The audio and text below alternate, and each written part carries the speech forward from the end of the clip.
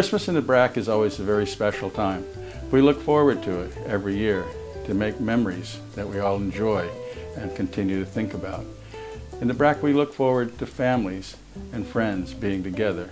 We look forward to the visitors that come from overseas. We look forward to the tradition of Christmas beef. We look forward to the tradition of the north wind, the Christmas breeze as we call it.